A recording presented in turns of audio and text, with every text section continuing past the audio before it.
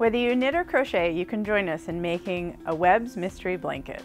Each new square will feature techniques to learn and master, and we'll have tutorial videos to help you through the tricky bits. For our knitters, we'll tackle tricky stitches worked through the back loop, cabling without a needle, and duplicate stitch.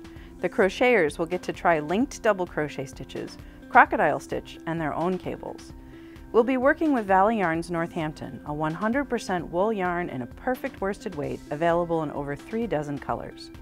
We've pulled together 4 colorway options to help take the guesswork out of choosing your colors, but feel free to build a palette of your own.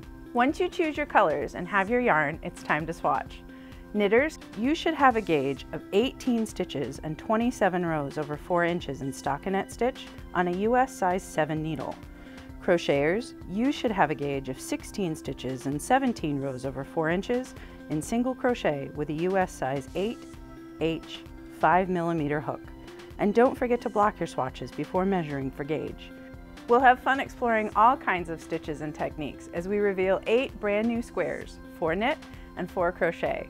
When you're done with all your squares, we'll show you how to join them together and add a stunning border. We'll also have some tips and tricks for caring for your new blanket before we're done.